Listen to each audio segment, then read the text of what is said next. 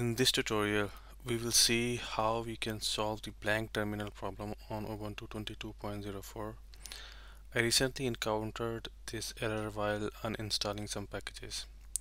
If we open our terminal, we can see that it is totally blank and does not display any information. And also it does not take any input. I am typing with my keyboard but no text appears on the terminal, although my keyboard works fine if I type in the search bar of the terminal. To solve this, we will close our terminal and go to our home directory and find the bashrc file.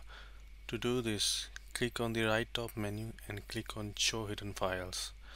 After that, we will see all our hidden files including the bashrc file. After this, we will make a copy of our current bashrc file and because it may be important to us.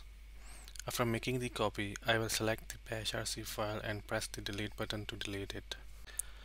After deleting the bashrc file, I will copy the backup of original bashrc file that Ubuntu initially creates. To do this, click on the other locations, then go to the folder etc then scal folder and copy the original bashrc file from this directory and paste it in our home folder.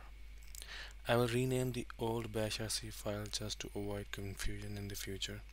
Next, open the terminal and it will be restored in its original form. That's it.